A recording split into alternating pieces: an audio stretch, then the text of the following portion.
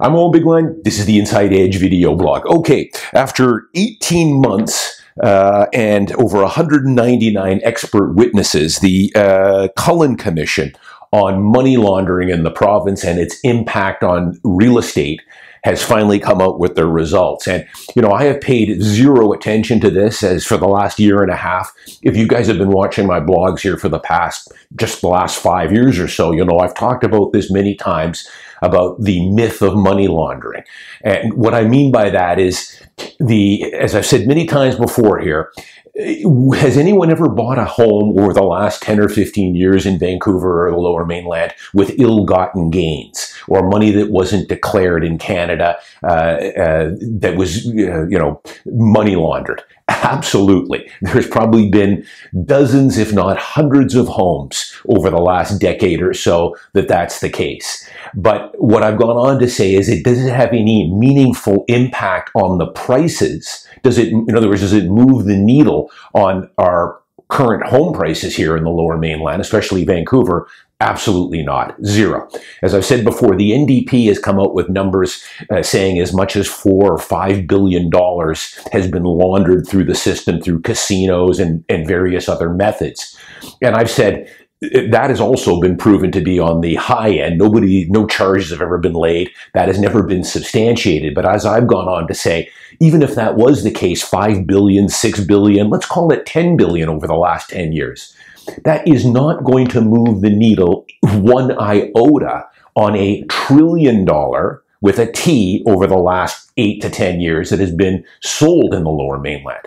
I always go back. My office, Macdonald, Westmar, we're one of 150 real estate brokerages working the Lower Mainland in BC here.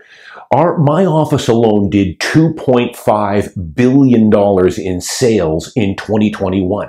We'll probably go over or come pretty close to $3 billion this year just in my office.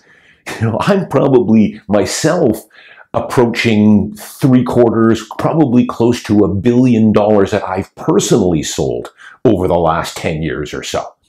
So when you put it into context, it's not going to move the needle. But I know there's people out there. The NDP perpetuates this endlessly. They want to create a boogeyman. It's that sleight of hand that I keep talking about. They want to tell you that the runaway home prices and the unaffordability and the lack of supply and all that stuff is on things like money laundering or foreign buyers or empty homes. It's sleight of hand to take your mind or your eye off the ball on the mistakes that the governments have made, because they're the ones that are to blame. Go back and watch my blogs. I've done dozens of blogs on NDP, but all governments, federal government, that have caused our current situation. Lack of supply, very difficult to get anything built here, and then, of course, taxing everything to death. They continue to try and tax or stifle the demand side instead of doing something with the supply side. So I'll cut right to the chase here. This whole Cullen Commission, in my opinion, was a giant waste of time. I've already told you guys the results of this, that money laundering had no material impact. But just for those that are still out there, that I get comments all the time talking about money laundering and that's why they can't buy a house. The Cullen Commission found that there is no evidence that money laundering is causing housing unaffordability. There you go. After 18 months, 10, 15, $20 million a taxpayer, hundreds and hundreds of witnesses, they told you what I already told you 5 years ago, that this is not going to have a material impact on a business over the last 10 years that's done well in excess of $1 trillion in sales.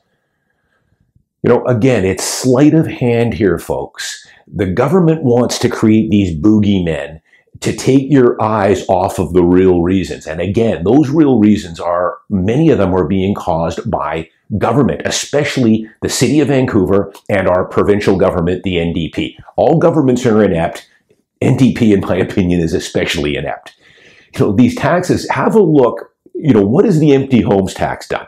What has the BC spec tax done? They promised that that was going to bring homes, to make homes more affordable, add more supply. It's done the reverse. Home prices are at all-time highs.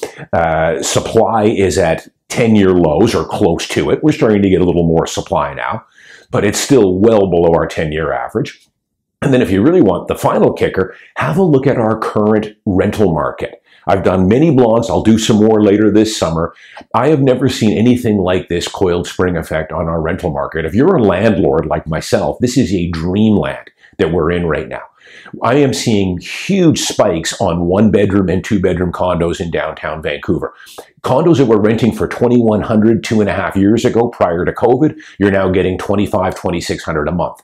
Now, and you'll see this in the news coming up later this summer and into the fall, I'm already hearing stories now about bidding wars now going on rental condos. They run the ad on Craigslist, 1 bed, 1 bath, $2,600 a month. They get 15 phone calls on it. They get 10 applications on the first day, and people are bidding on them. You want $2,500? I'll give you $2,800, and I'll give you 6 months rent up front. Those are the kind of stories I'm hearing. This is the result of stifling development, taxing everything to death, but of course they'll tell you that it's money laundering and it's empty homes and it's foreign buyers that have brought these prices up. Let's tax all that to death and that'll solve the problem.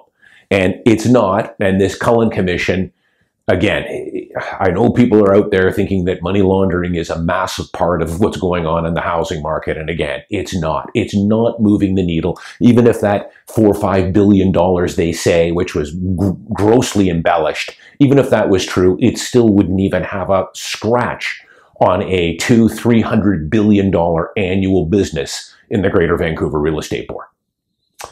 I'm Owen Bigland. As always, thanks for watching. I'll see you next week.